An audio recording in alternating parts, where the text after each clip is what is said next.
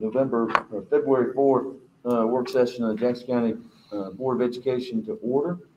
All members are present with the exception of Mr. Hollett, who's called away on a work emergency, but we understand he's going to try and join us virtually. So we look forward to that. I'd like to move into the agenda. First item up, superintendent's comments. Dr. Howard. All right. Thank you, Mr. Clarsey and board, and thank y'all for being here. Very few comments, just a couple of reminders. We do have our board meeting on Monday evening. It will be here, so we look forward to having everyone here. But we'll ask again for staff to remain in a remote setting so that we can honor our guidelines that are still in place, but this is working well for us now. Another reminder, this is a very busy budget and personnel season, so we're looking forward to our retreat scheduled for March 4th and 5th. The agenda is there for public review, but our board members have already been a part of helping us craft that, and we're looking forward to meeting as a group, but then also bringing in the Board of Commissioners and doing some intergovernmental partnership work, so that should be a really, really good 2 days. We're going to start our day here and do the meeting and so forth here, and then we will go over to Jackson County High School to the Empower Center in the afternoon for Mr. Cronick's retirement reception that we had to reschedule from December. So that'll be at 5 o'clock. And then that evening we will have our Parent Advisory Council, and the Parent Advisory Council agenda will be focused on touring Empower and lifting it up. And then we will have guest visit who are community members who have formed the SPLOST campaign committee. So they're going to explain to our families what SPLOST is and make sure they understand the upcoming vote on March the 16th. So that should be a really, really good day. So outside of that, we were very excited to have our children start back in school this week. And so far, so good. We've Dr. Blankenship and Mr. Johnson are tag teaming on forming those numbers, but I think cursory, we've got about 16 to 18 staff cases and about 30 student cases. That's just a guesstimate, but they'll update us tomorrow and make sure that we get that out. But at this point, we're looking forward to just keeping on. So we'll hope for the best and do there. Right. Yes. So if we could go ahead and look at our facilities and operations. Mr. Gilbert, you're with us. You want to, you and potentially Mr. Patton go over our projects list. We'll be pleased to. Hi, Dr. Howard and board members. We only have one item tonight, and that's the monthly projects report. You'll find on the first page just the percentages of where we are in various portions of the high school building, and you'll get a pretty good feel for the fact that we're well along and actually doing some final cleaning in some areas. Outside of that, we're working pretty steadily right now on furniture, fixtures, and equipment. We've got a lot of that on this project that we're engaged in right now. You can get a look in the report on what we've done or doing for classrooms, for athletics, for furniture, for facility needs. Some of this has already been completed and purchase orders out, and others will be going out in the next few days. So lots of that activity. We want to try and be ready on the facility later this spring. So we have plenty of time for everybody to move in and get adjusted and make that relocation as painful and smooth as we can. The East Jackson Middle School renovation, I put in a little bit on that. We're really complete on that project as far as the initial scope of work. We're in closeout documents and punch lists right now. There's really only one item on the punch list, and the closing documents are being reviewed right now. Empower College and Career, the big item there, as you know, is phase 2, which is coming up this summer. So it's been advertised now, and the bid pricing is due in the end of this month. And I put a list in there of kind of a summary of what scope of work will be included in that, primarily construction and welding and outdoor storage and entrepreneurship in the E-wing, film production in the adjacent to the auditorium where the chorus is now, chorus and drama. And then we're adding a set of A-wing restrooms there for the future need. And we'll be painting corridors and doing some site improvements as well out near the welding and construction. And then the last item on projects right now is the Gum Springs Park parking lot. The design and bid package is out now, and bids are due in February 28th. So we'll know something more about that in just a few weeks. Beyond that, I provided the funding report. So you'll see the high school. And again, I highlighted in yellow, so you'll be able to just glance at what new items are in there versus last month. We are still in budget and haven't asked for any additional funding. So no changes at all on that. And everything is in good order. The next one is the Empower College and Career. And that, of course, is the first phase primarily. And you'll see where we are on that. And no changes in that budget either. We're still waiting on, of course, phase 2. And then the last one is the East Jackson Middle School budget that is essentially complete. We received actually just a little while ago the final refund of remaining contingency dollars and the final pay application. Haven't looked at it yet, but it's we're right there now. And then you'll see some photos. We didn't have a whole lot this month, but you can see photos of the corridors and some classroom areas in the new school. You'll see the beautiful new gym and the floor, and it's really phenomenal. It's a beautiful gymnasium. You'll see a little bit about the monumental stairs, is what we call them out front, where we have the indoor stadium seating, and just a couple of others that we're taking. One of them I like is the classroom risers. That these are breakout areas. We have 8 of these. So they're carpeted and ready for students, and they connect on and with lots of glass on each side to an existing or to a classroom. So these will be small group areas where kids can go and work on group projects. And then the last thing you'll see is as of, that's probably been a little bit of time, maybe 10 days or so, that was the status of the field house down next to the stadium field. So lots going on over there, and it's as we've said all along, a really beautiful project, as long as are the other ones. So I'd be glad to entertain any questions you might have. Thank you very much. I was waiting. Thank you very much, Mr. Gilbert. I will say that we were talking earlier when the board just arrived, and the board would like to schedule a tour of the high school in the next week or so. So I'll get with you and Mr. Patton, and we'll schedule a time with our superintendent over there to be able to look at that facility. That's great. Thank you. Thank you all. Thank you. All right. We'll go back to our agenda. All right. Anna and Aaron, I believe, are both at the office. They're recognizing our social distancing, so I can see you in your offices. But Anna, why don't you and Aaron take turns tag teaming on some good news? Well, I don't know. I can't. Okay, good. Yay. It is first. I was gonna go out of order if it wasn't. But the phenomenal, amazing news for SPLOST is that we had our first in excess of $1 million deposit for our monthly SPLOST deposit. So that is absolutely amazing. And I had to look several times to make sure I was looking at the right account, because I couldn't really believe it. It's a great thing to see. And it happened a lot faster than what I thought. So it was a great surprise. Anna, Aaron and I were in a meeting, a SPLOST committee meeting earlier today, and Dr. Talbert, we were kind of quiet, and I said, Dr. Talbert, were you surprised? She said, I had to look at it twice. I thought it was wrong. So it sounds like across our area. So that's great Yep. news. Absolutely.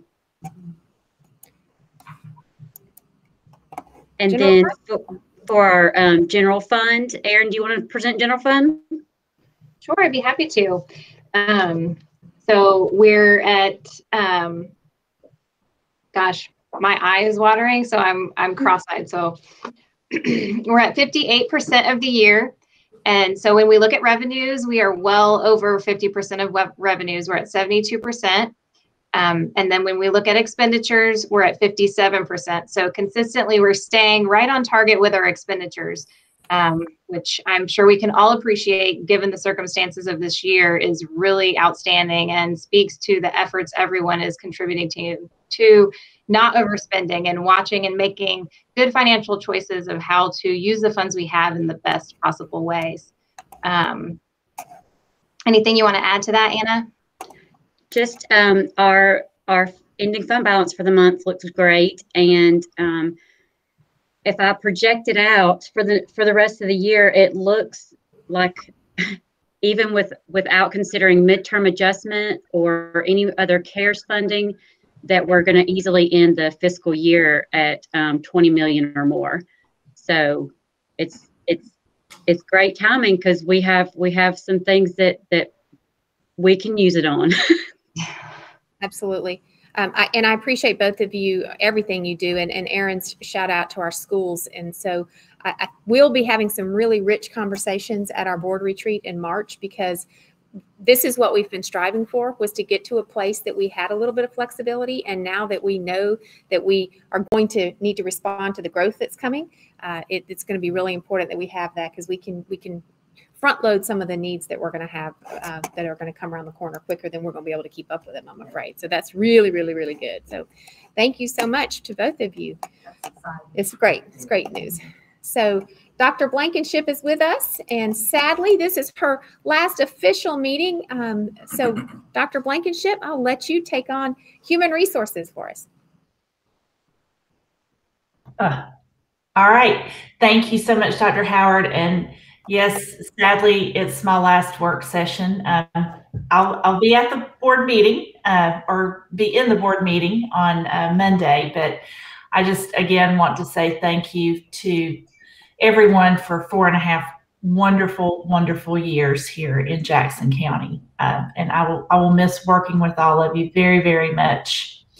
So the first item that we have here is our enrollment update. And I'd like for you to take a good look at that. I think that this really speaks to something that's not a surprise, but just the growth that we have been talking about and that we're hearing our county partners talk about that's coming. We have seen a net increase of over 300, about 318 students over the course of the year. And if you look between December and January, typically between August and September and December and January, that's where you do see an increase. But over the course of the year, you might see a net decrease in your enrollment potentially, or at least stay stagnant. We're not seeing that. So between December and January, we had a net increase of 64 students. And that is our highest increase. Previous to that was from August to September, where we had a net increase of 42. So other than that, we also gained a net increase of 36 between September and October. Interestingly, and not surprisingly, most of this growth is coming on the west side. All of our west side schools saw a significant increase in the number of enrolled students over the course of this last month. And that's just something that I would encourage the board to be particularly mindful of as we proceed forward with personnel projections and allotments. Because as you know, when we receive our allotments, that's based on last year's numbers, basically. And so by the time we get those allotments from the state, we've already increased our enrollment. And so it's always a game of catch up in a school system, right? And so this, this is some pretty significant growth that we're trying to plan for and work with our schools on. So I know that we'll talk more about that, or you all will talk more about that at the retreat. So I just wanted to point that out. The next item is our personnel recommendations, and not in addition to our normal new hires, retirements, resignations. We also are presenting our list of certified recommendation for the coming school year. So for the FY22 school year, and so you'll have that. Dr. B, just for the board to know, I have those in folders, so I'll give those to you in executive session. You'll have the weekend to look over those before Monday. Thanks, Dr. Howard.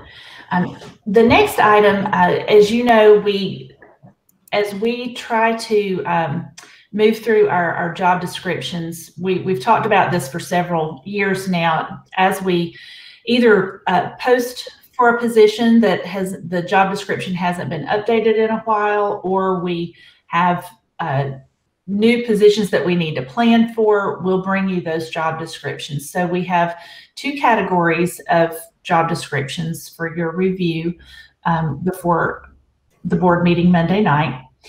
The first category are our revisions.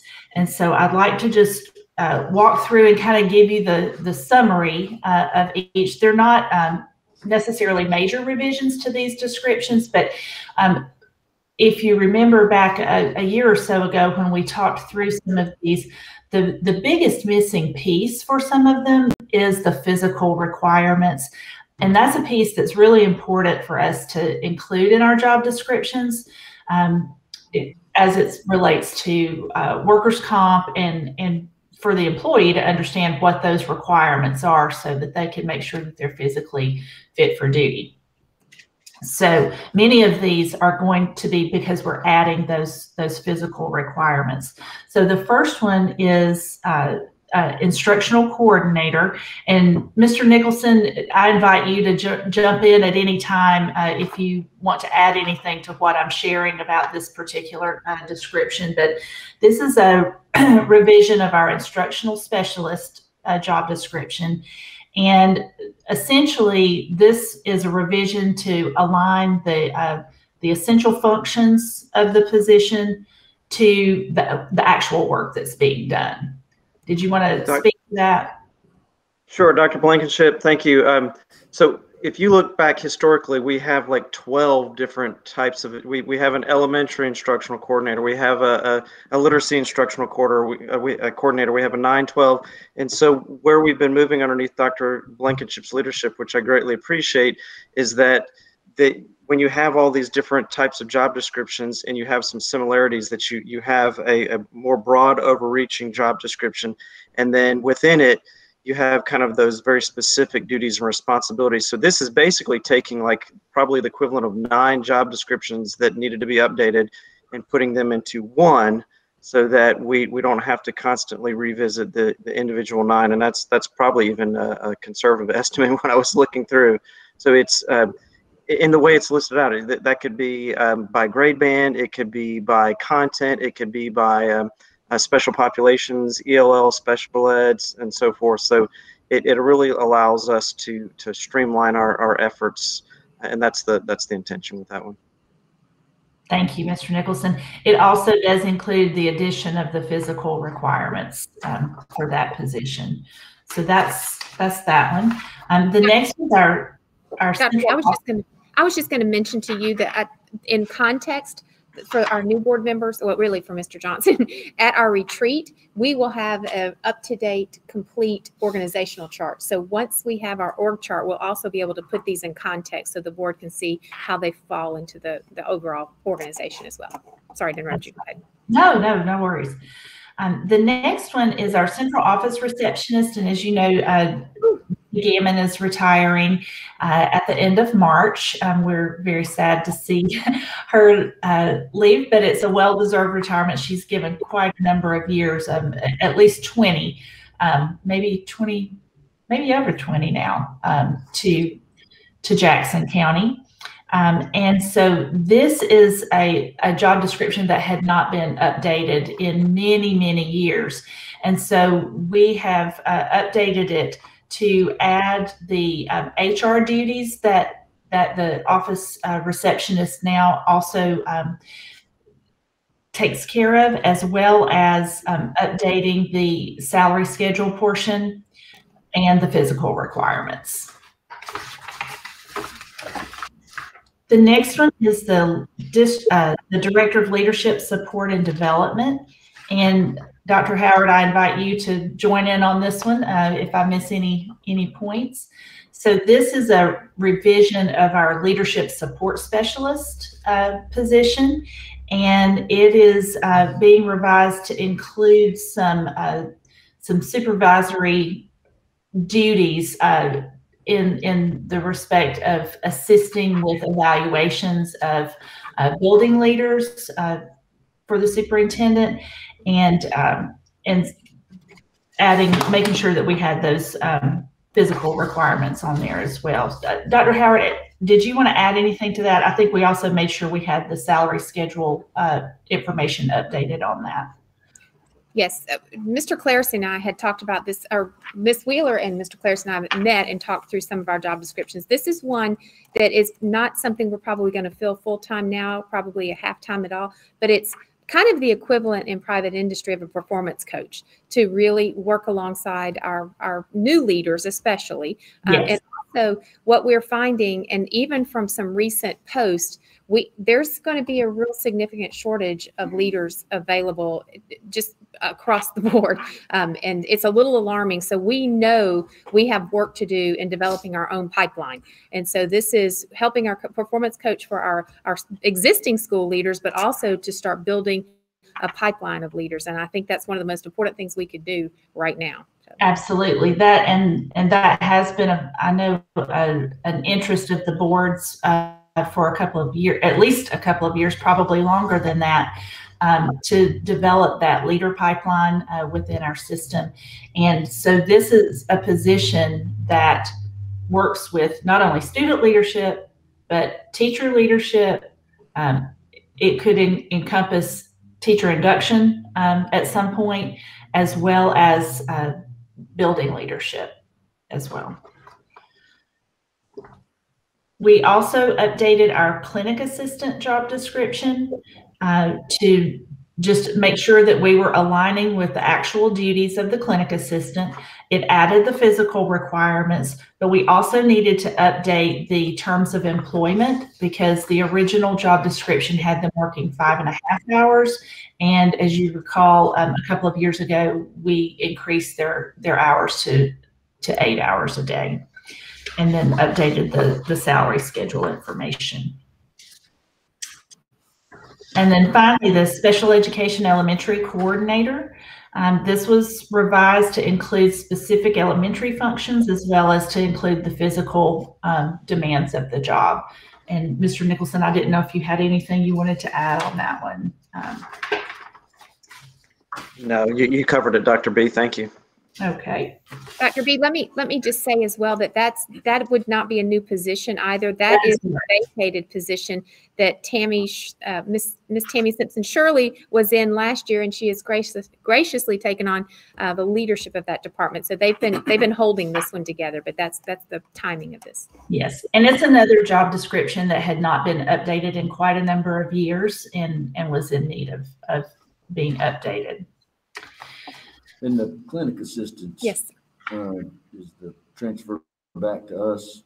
Does that take place in a few months or next school year? Great question. Mr. Clarisey is asking about the clinic assistants. And so we gave them the option of coming on now if they wanted to, or to wait until July. And it's about half. Those that are coming on now, most of those were not as interested in benefits because we wanted to make sure that their salary would cover their benefits, to be honest with you. So some of them will not start until July, just so that they're starting. But I don't know off the top of my head what the number of how many came on. We had 5 that came on this past month. Perfect. All right. Thank you, Dr. B. The next group is job descriptions that will lay on the table for a month. And so you'll actually approve these in March. So there'll be time to certainly ask questions about any of these, but for these particularly, and they can be discussed at the board retreat in March. So the first one is a job description that we've discussed before that we needed to do some succession planning. So it's not a position that's going to be filled at this time. We're just preparing the job description for the eventuality at some point we would want to fill this. So this is for the school nutrition coordinator. And it would be basically under the director. So this is a position that someone could come into to learn the department ins and outs and really the leadership aspect of directing that whole department.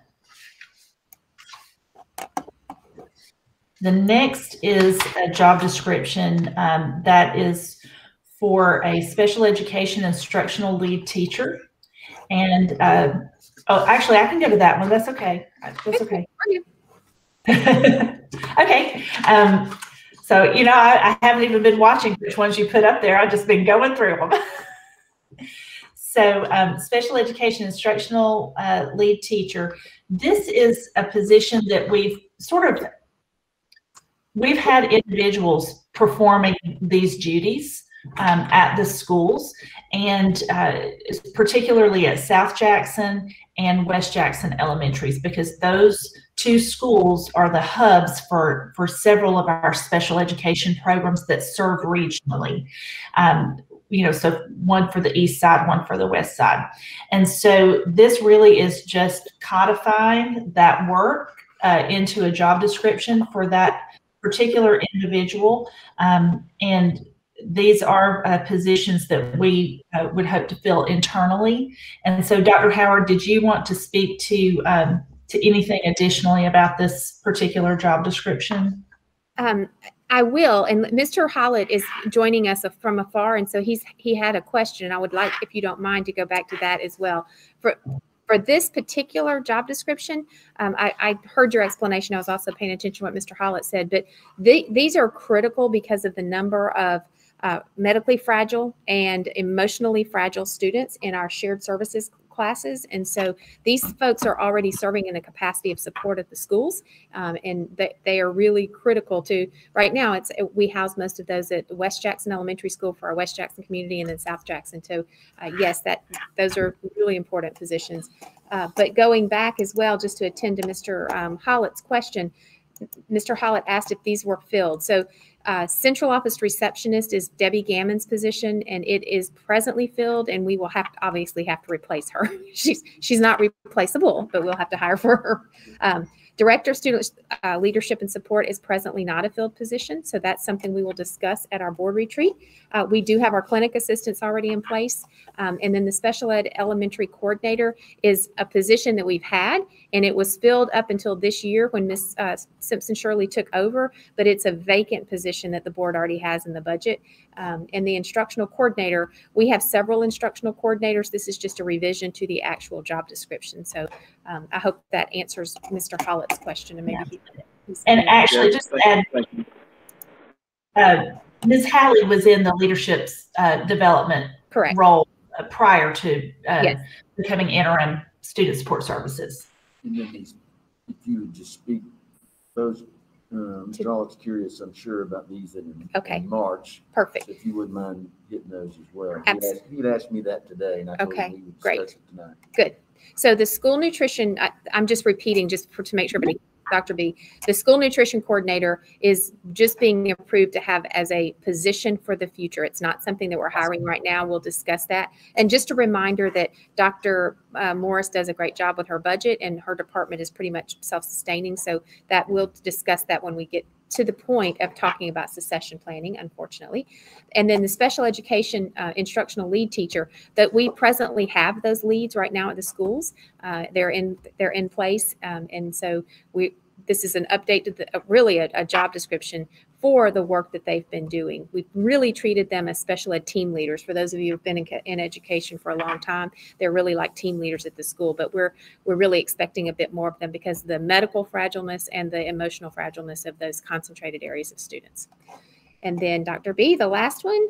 The last one is the job description for the Chief Operating Officer for Empower. And you know, when we wrote the grant for Empower, we developed job descriptions. We did not bring those forth at that time, and so that we would bring them forth as we filled those positions or posted to fill those positions. So obviously the CEO position we brought forth, you approved, and we hired Mr. Easler.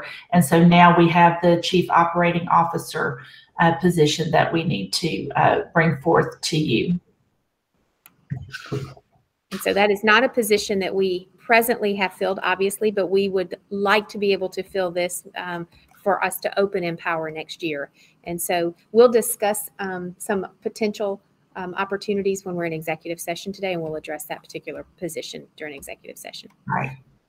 And then the last item is something that I'm very excited to share with you tonight. Dr. Howard will share the presentation in just a moment, but I just want to take a moment to say that, you know, one of the most fulfilling aspects of being a leader is when you can see a team take a vision from paper to implementation. And this student support services team, particularly with the alternative program, has really taken something that was a collaborative vision that was put down on paper and presented to you all about a year or so ago, and you supported it. And there's some really, really exciting work that's going to be shared tonight. But also just the fact that we can highlight the work of our school nurses and clinic assistants, our social workers, and our counselors, because they all do a tremendous job, and they have had many, many different circumstances to deal with this year that they don't normally deal with in an average school year. So I'll be quiet now, but I wanted to say it's been a privilege to work alongside all of these individuals. Thank you, Dr. B. And Rusty has coached me up, and I think we've got it so that the sound will come through, but I will count on you to provide feedback if I've not done it correctly.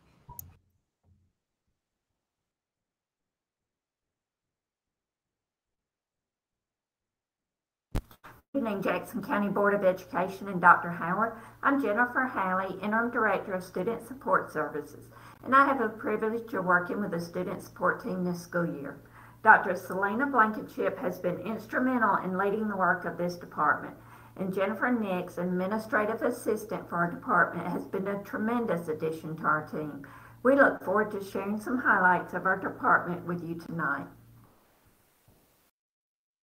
For those of you who are fairly new to our Board of Education, the Student Support Services consist of 4 branches: the newly established alternative program, counselors, nurses, and social workers. Our main headquarters is at Gordon Street Center. However, our school counselors and clinical assistants are housed at each school. Next, I'd like to brag on how well the alternative program is going and highlight our 2 teachers, Mr. Coley and Mr. Myers.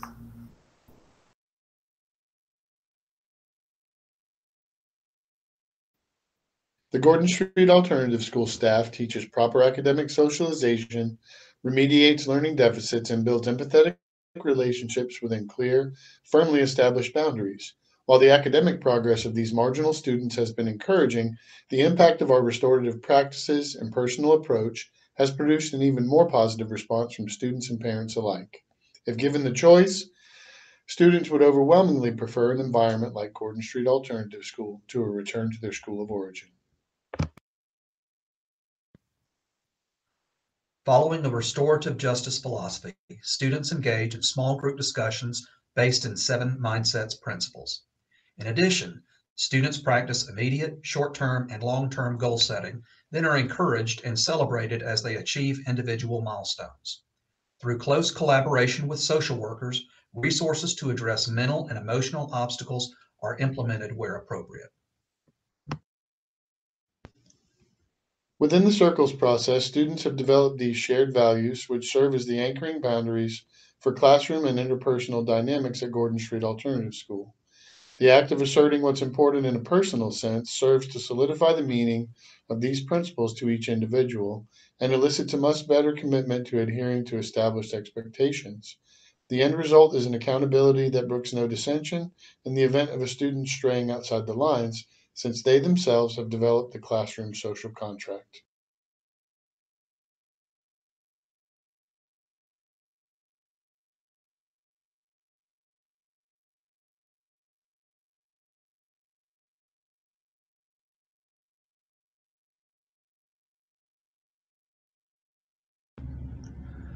Because the great majority of alternative school students are more than significantly behind in terms of credits, scheduling is driven by individual deficits, with mathematics and English taking priority. Students actively participate in shaping their course progress using the self-awareness developed through goal setting to make decisions about the order and sequence that best fits their ultimate return to a regular classroom setting. The classroom environment at Gordon Street Alternative School is orderly, efficient, and positive, with students receiving direct instruction where needed to supplement courses delivered through the Edmentum learning platform. Each week, parents are updated regarding student progress via the Remind platform. As credits are completed, they are communicated to registrars at the School of Origin, and certificates of completion are sent home to parents and displayed in the classroom as well. We currently have 18 counselors in our school system, and with it being National Counselors Appreciation Week, we would like to give a shout out to each of them for the diligent work they do for our students and staff. It's been a difficult year due to COVID-19, and our counselors have worked relentless to support the mental health issues of our students. Our schools are a better place with the continuous support of these wonderful people. We have 8 counselors who serve the East Side schools. We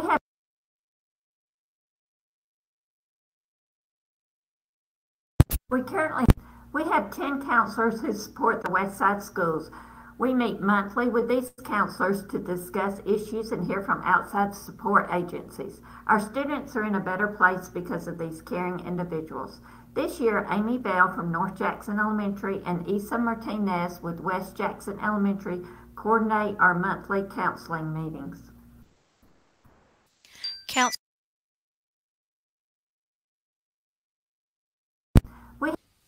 Counselors are responsible for helping to improve students' attendance, behavior, and academic achievement. We use a variety of methods to not only support the student and the family, but also the teachers working with the child. Counselors play a pivotal role in assessing students for mental health concerns, as well as assessing for abuse and neglect. The Jackson County School Counselors are proud of their accomplishments thus far this year. Our greatest accomplishment is the collaborative work we do with our sister schools in the district to ensure that all students in Jackson County transition smoothly between schools. The 3 groups of counselors meet monthly to increase our professional development and to collaborate as a group.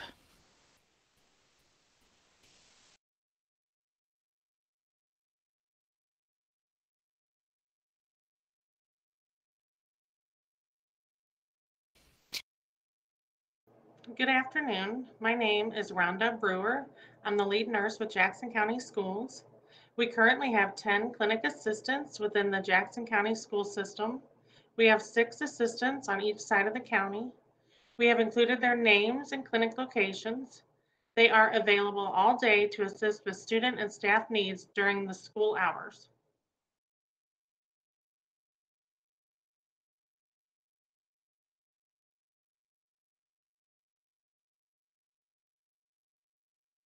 Our department also includes Westside Regional Nurse Pam Watson and Eastside Regional Nurse Tamara Freeman, along with myself as the lead nurse. They are each assigned a side of the county and assist the clinic assistants and their schools with their medical needs.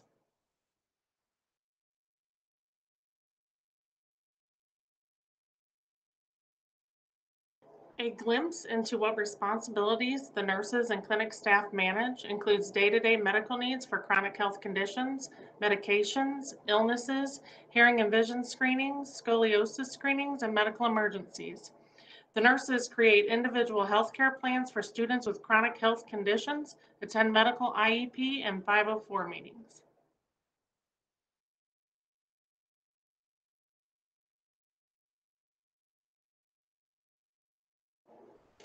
This year, as you know, has been a challenge. We have established pandemic teams at each school, and we perform contact tracing for all positive student and staff cases. We also reach out to all our families who have been identified as a close contact.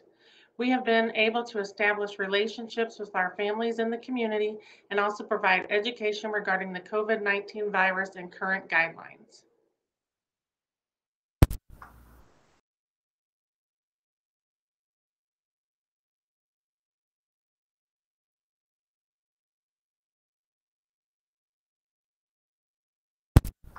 Our 3 social workers are an amazing team to work with. They go above and beyond to get the job done. They have been instrumental during the pandemic with assisting schools with a variety of needs.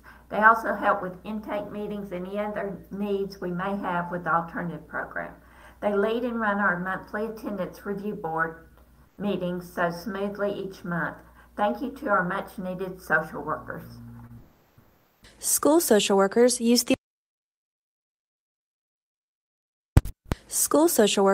the approach of looking at the relationship between the student and their environment in order to assist them in reaching their fullest potential. Through assessment, crisis intervention, and coordination of community services, school social workers work with students and their families to help to identify needs and identify solutions before the issue gets bigger. Once a solution is found, school social workers help to connect families to needed resources.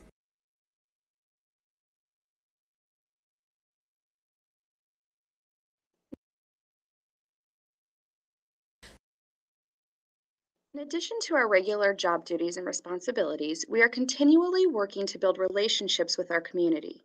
We are involved in a number of community agencies, including Family Connection, various mental health agencies, the local Child Advocacy Center, and Reboot Jackson, to name a few.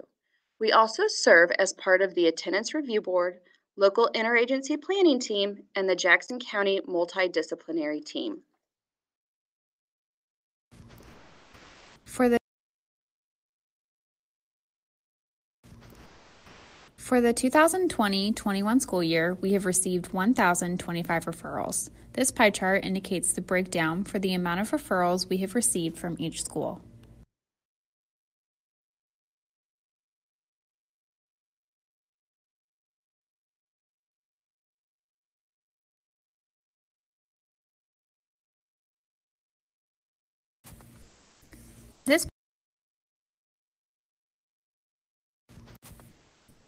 This pie chart further breaks down the referrals we have received to indicate the type of referrals received for this school year.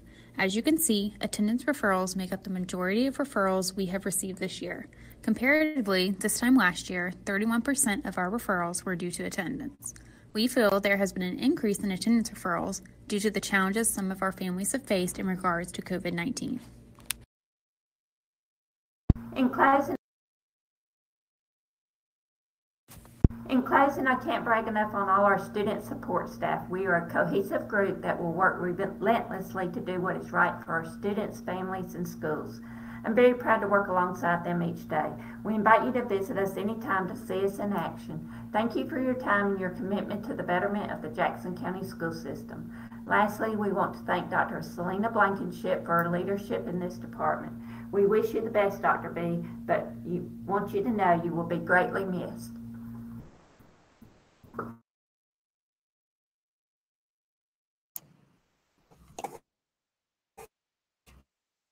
All right. Thank you very much. I apologize for a few little glitches there.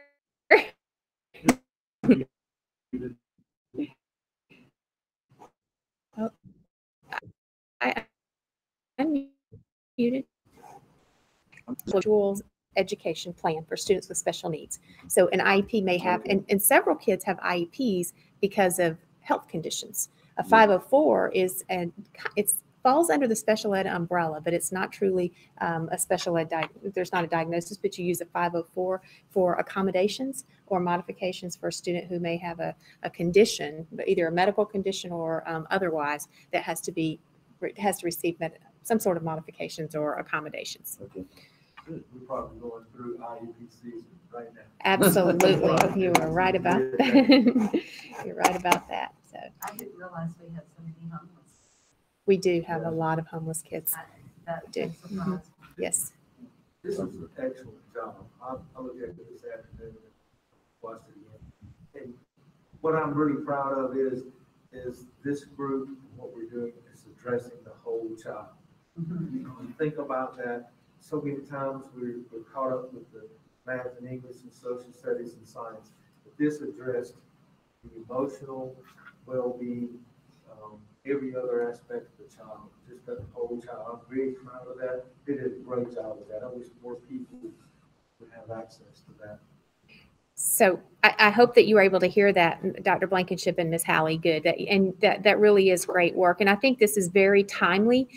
We had another meeting actually with a state board member earlier today. I did, Martha Zoller, who is our representative. And we were talking about that we don't even know what we're going to need to be able to do for our students when we come back and we're completely through this. It's going to be probably a 2 to 5 year recovery. And this generation of students they're going to have implications that we don't even know of right now. So it's really, I appreciate you saying that, Mr. Johnson, and I could not agree more that it's really, really, really important. So Dr. Howard, I don't, I know we're getting short on time, but I know in speaking about the whole child, I think the alternative program is a great example of how we're doing that. And I would just love if you would take a second to share what Ms. Halley shared with us yesterday about. Ms. Halley's with us. Ms. Halley, unmute if you want to. She's still here. Great. Yeah, let her share. Well, we just feel like the alternative program's been very successful this year. And part of it, I think, is because the students feel very safe in their environment and they came up with their class values. And I think that slide where they have the class values printed it speaks very volumes to the classroom, how we run the classroom. But we did ask, I asked yesterday when I was bringing their lunches in, we had 2 students that decided to stay January through May when they could have went back to their high school. And then I said, if we were able to offer this next year and you didn't have to come, because they'll be through in May, how many of you would choose to join us again next year in this same environment? And all the students raised their hands. So we just thought that was awesome. Somebody cares. Yes, thank you, Jennifer. We talked about that. I mean, we have wonderful high schools, and I don't think it's necessarily a reflection on the high school. It's just different children have different needs. And so these are children who this environment is better for them. And if they can find success, then we are truly personalizing their experience, which is exactly what our strategic goal is. So absolutely. Well, very good. Thank you again to that whole team. And thank you, Dr. B. And we're going to discuss those job descriptions a little bit further at the March meeting, and we'll make sure that that's in the context of the org chart. And so no budget implications right now at all. Yeah. Thank you, Dr. Thank you. All right. Mr. Nicholson. Yes, good evening, board and Dr. Howard. I think Mr. Whitworth is with us, and the first item, if I'm not mistaken, on the teaching and learning agenda actually applies to Young Farmer Program. So I'm going to turn it over to him to talk a little bit about the Young Farmer Program. Good evening, and certainly want to thank you for the opportunity to share.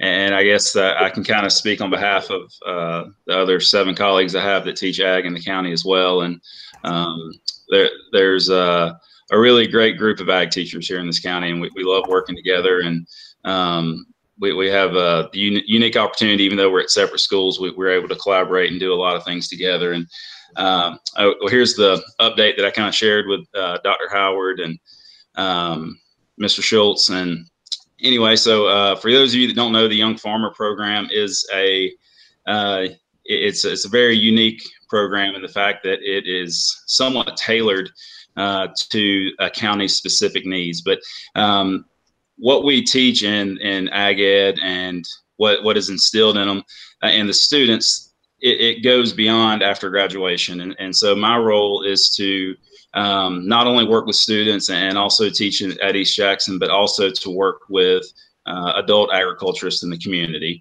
And for me to say I love my job would be an understatement. I truly love what I get to do, and got to inherit a great situation that Mr. Schultz had in place before I got here.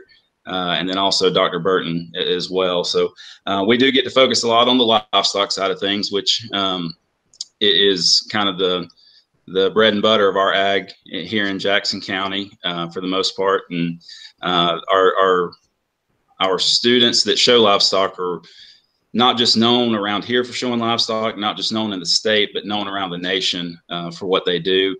And it's a neat thing to go to. I know a lot of you have been able to go to Perry and see our students exhibit livestock. And it's not a stretch to use the word dominant whenever we start talking about Jackson County showing livestock down there. And it's a pretty impressive deal. And the teachers are involved, but I'll tell you, we've got a great group of families. And what these students are doing is a family project.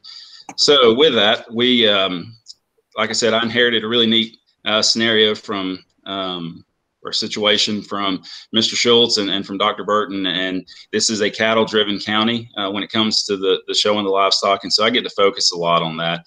With that, the success of our students, I have been able to, we've kind of got a reputation for success and doing things right. And so last summer, I was able to do a 3-day long professional learning training for other ag teachers around the state. We had to do it virtually, but I was able to do some filming at different farms and involve some of our students and stuff like that. So that was a really neat deal.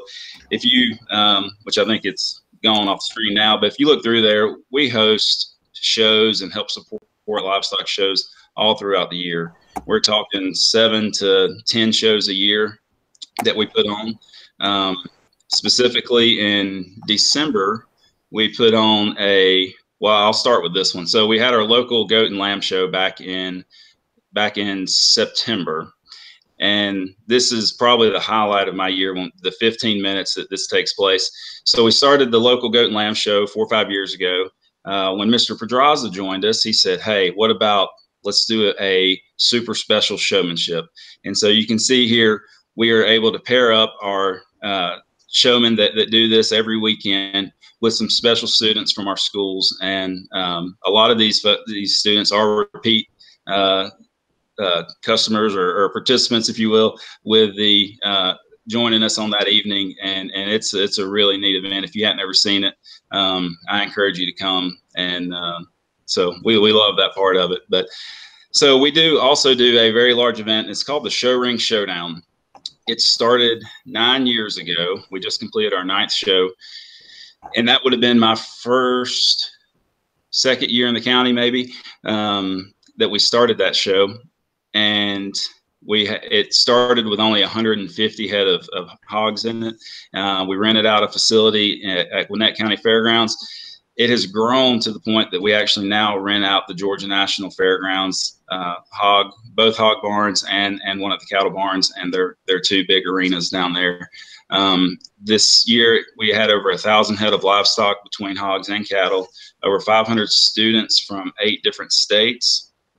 The furthest they came from, I believe, was Michigan this year to participate in that. And then we also work with the University of Georgia to host a livestock judging contest that incorporates any livestock judging teams from around the Southeast that want to join us. So really neat event there. Another highlight of what I really love that I get to do is work with our students in livestock judging. And for those of you that don't know, I'll be real quick, but it's students are given a class of livestock, and there will be 4 head of livestock in that class, and they have to evaluate them, rank those animals, and within a very short period of time, have to turn around and defend their placing in a set of oral reasons. And so there's a lot of intangibles that those students learn from that particular contest. The neat thing about that contest is we have students that earn full college scholarships to do that. And it sounds crazy that someone can go to college on a full ride judging livestock, but they can. And we've been very fortunate to have some students get to go do that. Currently, we have countywide, we have 3 seniors that are participating in this event. 2 of them have decided they want to continue on, and both of them have full offers to go judge after they graduate.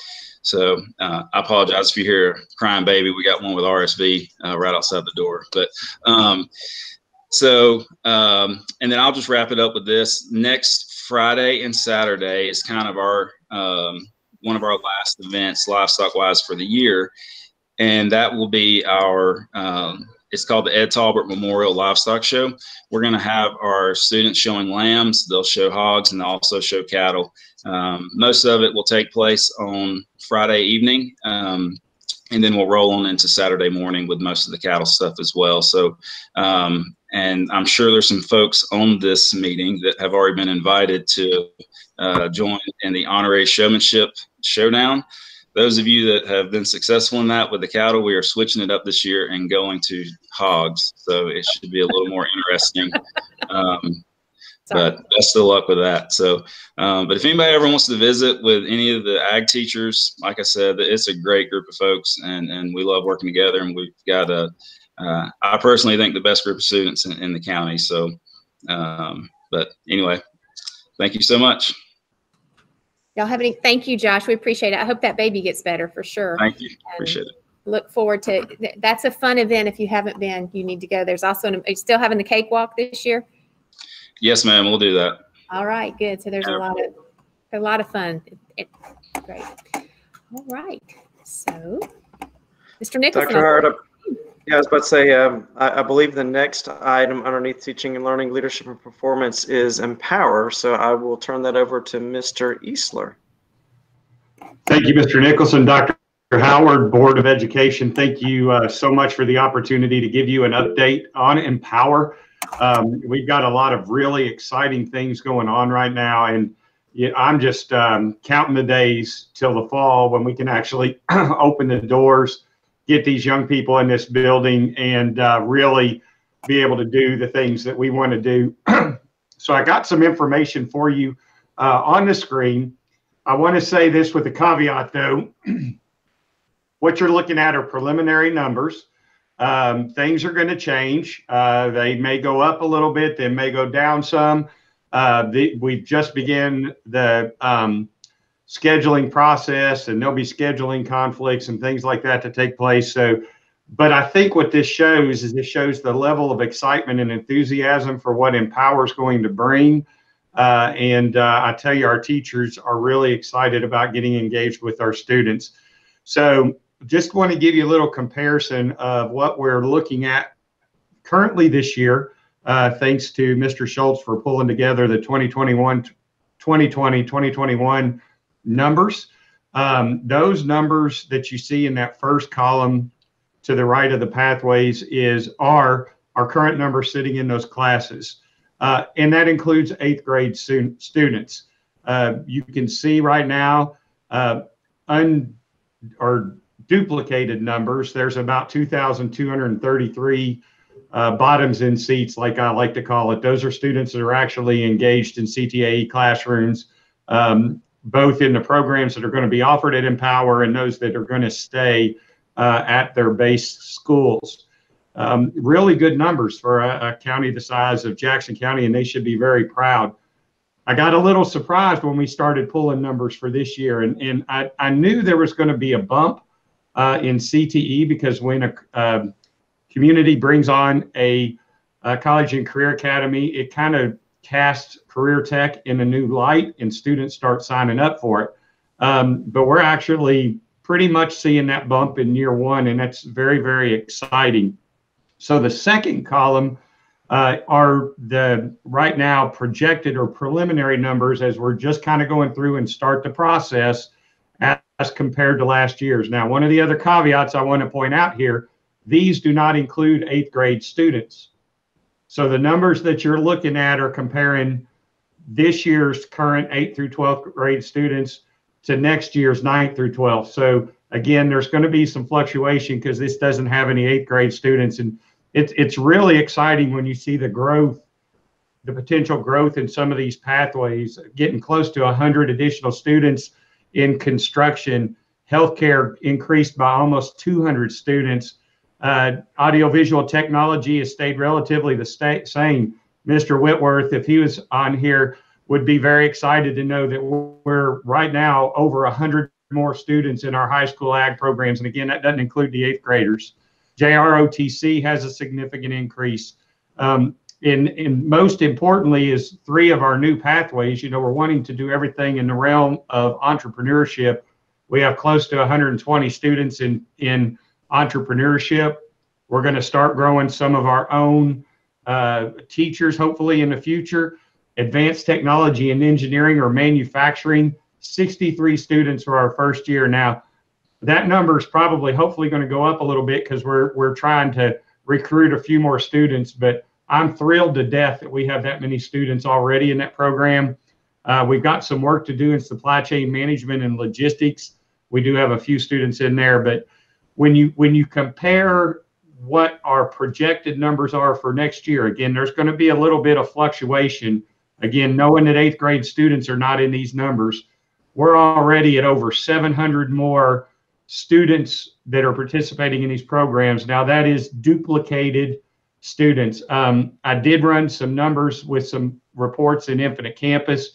That 2,223 student or spaces equates to getting close to 1,500 students right now that would possibly be at Empower next year. I know that there were times where we were talking about the possibility of maybe only around 400 or 500 students.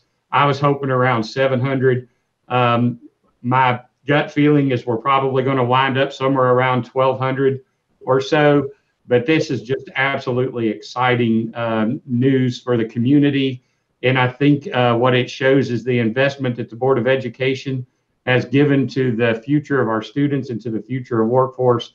It's going to pay off. Now, the caveat to that is we have to now change the student experience, and we're beginning that work with our Empower teachers and with a leadership team, which we have kind of put together of some of those folks that may or even may not wind up at Empower when the whole thing is said and done. But we're really going to focus on taking the structure that Mr. Nicholson and his team has built with the expectations in the classroom for great learning and start to roll out the project-based learning component of that to truly, and if you talked, if Jeremy Peacock was on here, he would tell you that, you know, you don't just one day say you're going to do project-based learning and the next day have it start. It's actually a journey that will take, hopefully, us probably about 3 years to get full implementation and then have everything just running perfect by the end of 5 years. But again, that's the beginning of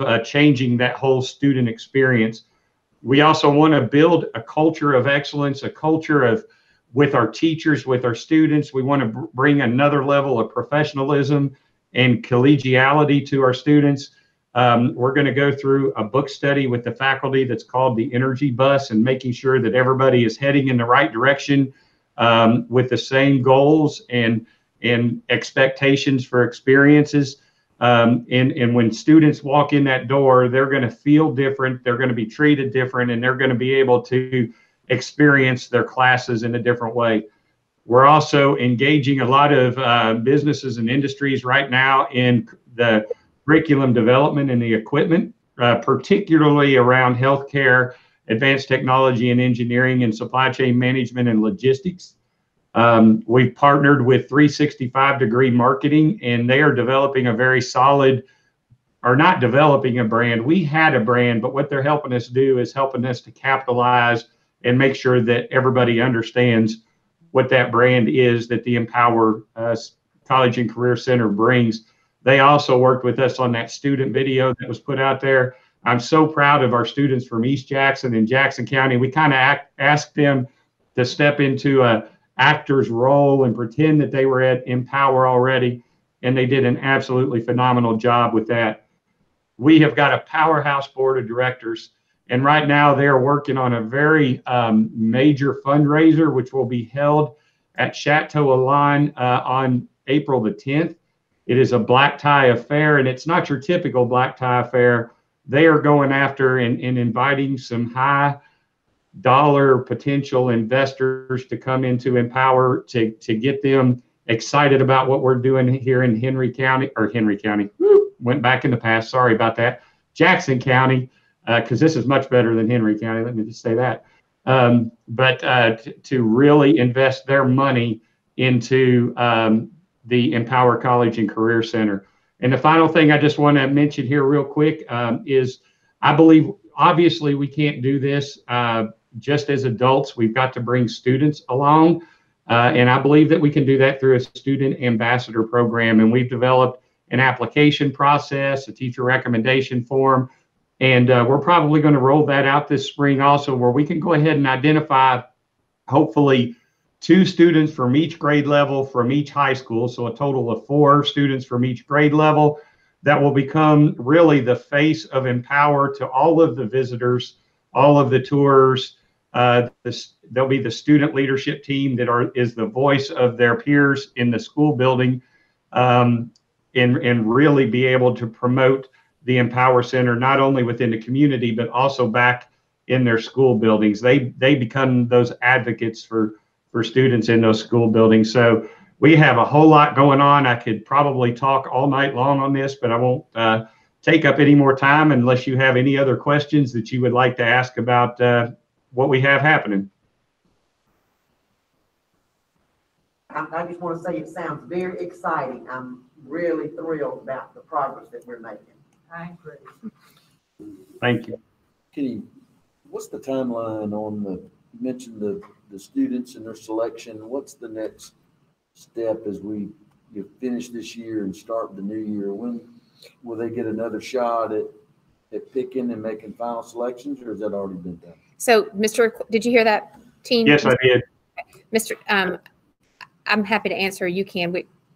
Go ahead. Our students have gone through the selection process.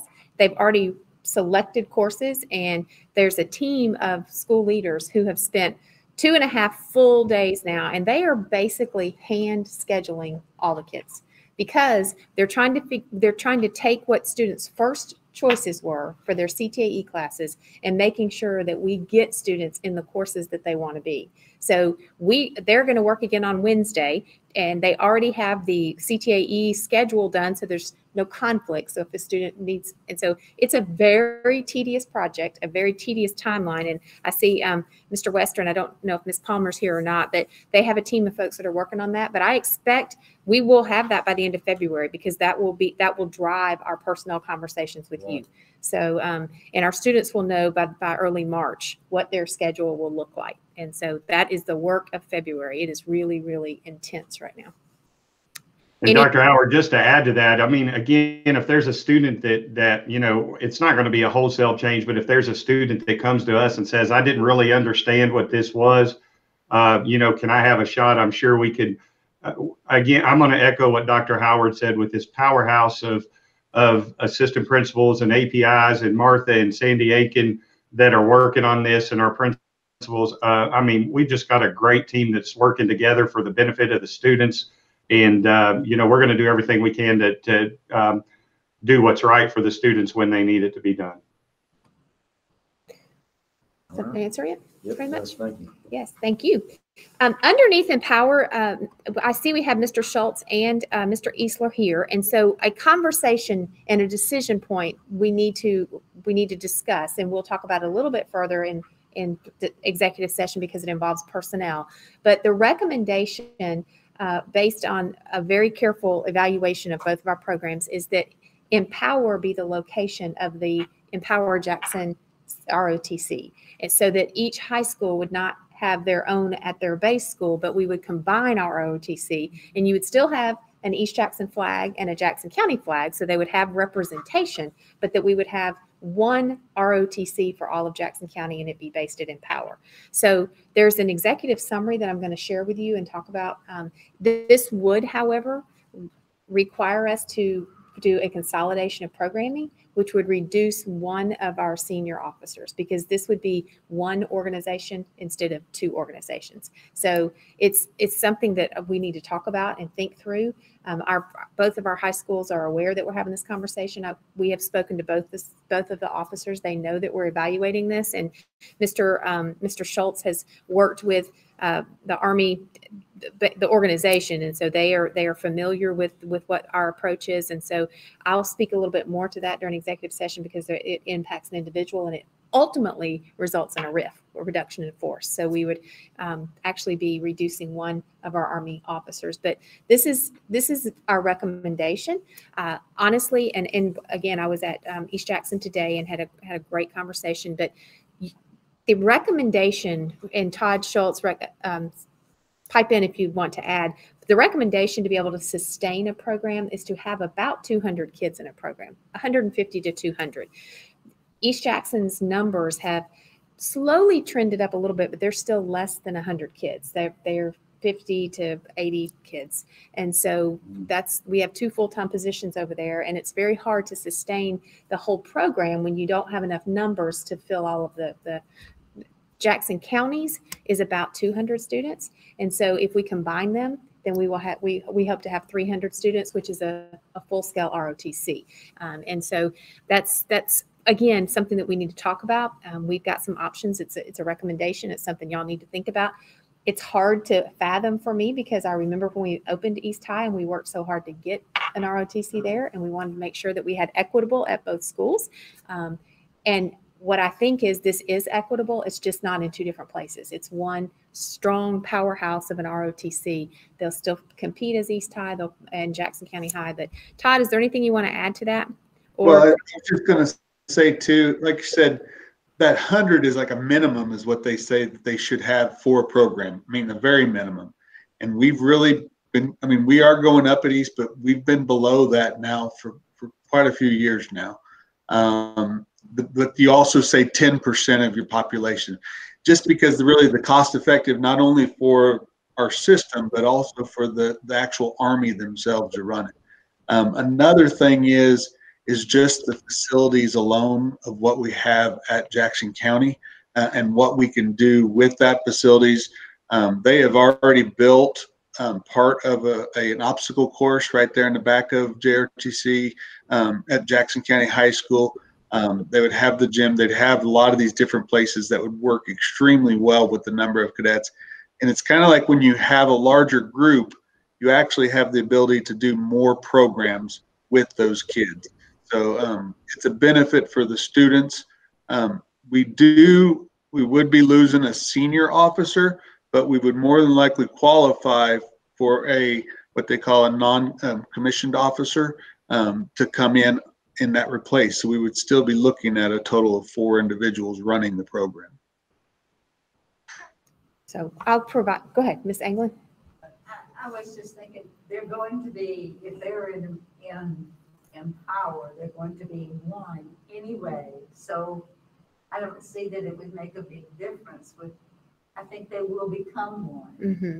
They'll become a group, instead of East and Jackson, then they'll work together. That's just my thinking.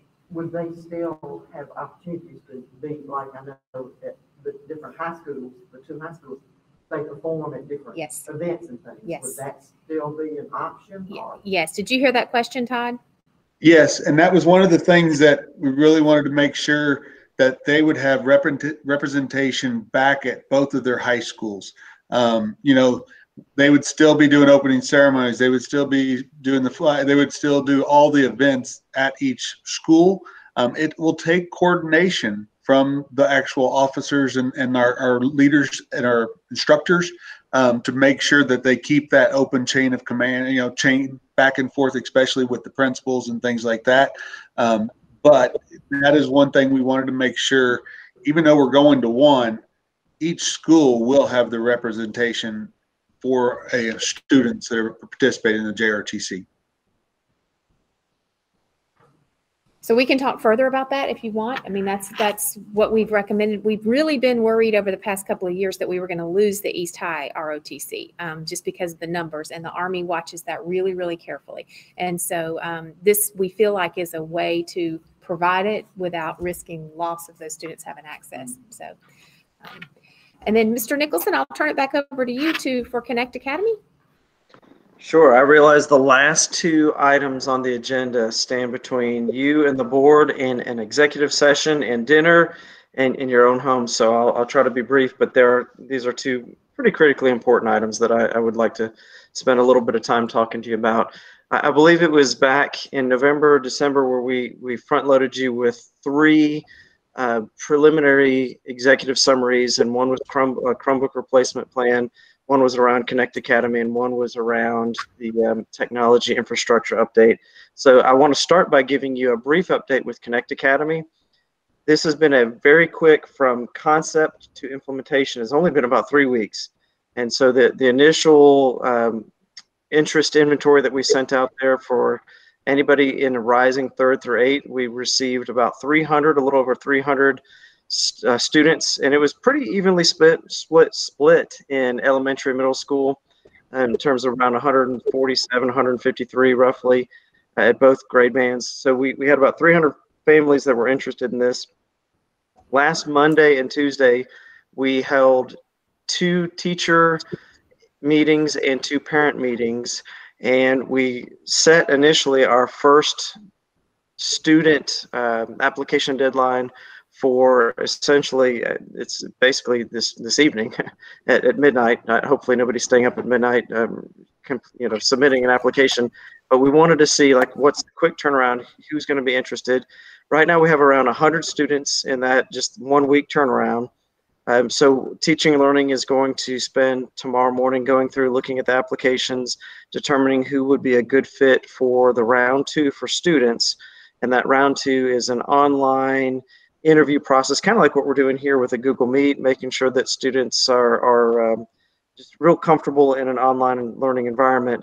And then our teacher deadline is not until Sunday evening. And so one of the things that I want to let anybody know that's watching is that we've had a lot of questions around, well, I'd like to just continue with my online learning experience at my base school. I hesitate to say homeschool because people think you're referring to homeschool, but like Gum Springs or East Middle or whatever your base school is.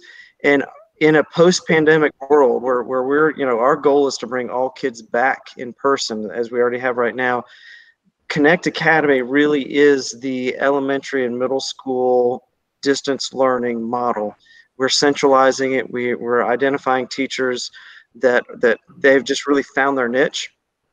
And we're doing the same thing for students, where some students, they can't wait to be back in person. We get that, we understand that, we support that. But for some students, the flexibility of learning at their own pace, in their own location, that's just been a much better environment for them. And so really for us with Connect Academy, while it is based on distance learning, really the core elements of this have less to do with distance learning and have more to do with personalization. And so the message we shared with our parents and our teachers is about students taking ownership and having a personalized learning plan, demonstrating how they would like to indicate that they've mastered a standard, learning along a continuum. So we're on track with what we shared with you the other week. The one thing that I'll say is that our timeline was pretty aggressive because we're trying to be very respectful of the fact that if we're pulling students from our schools and we need teachers to teach those students, we want to make sure that if we're pulling really amazing teachers to teach at Connect, that we give our principals ample time to be able to replace those teachers. So we're going to continue with our round 1 closing tonight for students and round 1 closing Sunday evening for teachers. And then we will evaluate and look at the number of applicants we have. And in our initial plan, we had a round 2 as well to make sure that, again, folks know that really if you're interested in a distance learning environment at elementary and middle, this is it. You keep hearing me say elementary and middle. Mr. Wester is on my screen. I'm sure Ms. Palmer's on here too, but I can see his face right there. High school is a way more complicated scenario. So we're not saying that there will be no distance learning in high school. It's just we're not prepared as a district to say that we're centralizing all high school distance learning right now. And that is just a reasonable, to claim that you could do that in a couple months would be, it probably would not come to fruition. So we want to just make sure that our parents and students in high school know that, is there an opportunity to learn online? We're not shutting that down by any stretch of the imagination, but we're not having a centralized, orchestrated, formalized approach for that. And to kind of connect with what Mr. Eastler shared, I mean, there are going to be scenarios where somebody might be at Empower and they just need to pick up a class and they want to spend all day at Empower on one day and all day at their base school on another day, but they just need a history class, or they just, they need one class where online learning might be an ideal situation for them. So that's kind of our growth area for that. But just wanted you to know, since we shared the executive summary, just where we are, and what we'll be able to do is certainly by the March retreat, let you know how many folks have been selected for Connect Academy, and talk a little bit about the teacher allocations that we would need for that. So I'm going to pause right there, see if there are any questions. If not, I'll jump into the next item, but I'll pause for a minute. Looks like no questions. All right, wonderful. Well, again, when we gave that executive summary a couple months ago that had 3 items, the third item was about technology infrastructure. And you do have an executive summary in there. This really is around the fact that some of our, I love analogies. So it's like we've got the Autobahn of internet coming into our school system. And we actually have the Autobahn that goes in between one school to the next school, but you have really outdated traffic lights. Mike, if that's not a good analogy, you can come back around and correct me. But essentially we've got 2 things that are kind of holding up our speed and our capacity to live up to the full potential of the internet feed. And one is our switches, some of which as I mentioned, we shared a couple months ago, are 10 years old, and the other are some of our access points. I can guarantee those of you that have walked around within a school, you'll be on one hallway, and all of a sudden everything, like if you're looking at your phone, you've got, I mean, you can get your internet, you get everything real quickly, and then you go down and you think, oh, it's because I'm in the basement. It really isn't because you're in the basement, because you're on our network. It's because the access points or the switch that you're now picking up your feed are outdated. And so when we put out an RFP with the high school, the bid for the new high school, Mr. Summer and team went ahead and added an additional RFP specifically to upgrade our switches and our access points that were outdated. And the nice thing about that is that we're not asking you for additional money. And actually, the vendor has already been approved because it's the same vendor that was approved for the high school. But this is E-rate, and the beauty about E-rate is that the school system only has to pay 30% of the total costs. So it's a really, really wise way to spend your money on technology infrastructure. So hopefully you've had access and had a chance to look at this. But Mr. Summer, if I've missed something, maybe you could just kind of follow back around me to indicate from a more technology savvy standpoint. Well, you did an awesome job, Mr. Nicholson. But actually, Todd is right with the Autobahn analogy. We've spent the last few years putting new teacher laptops, Chromebooks, and all of those have a 1 gigabyte network interface.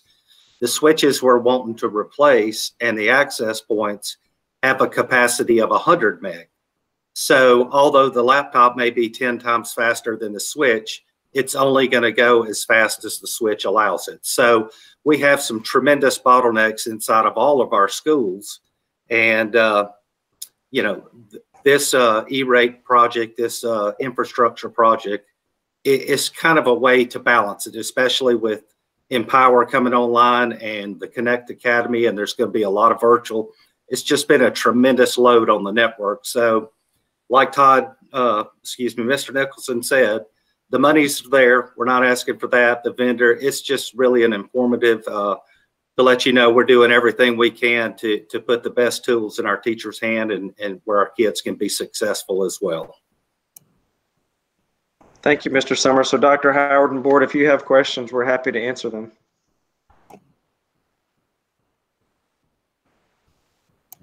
Any questions? I don't know. Yeah, it is a great deal. So. All right.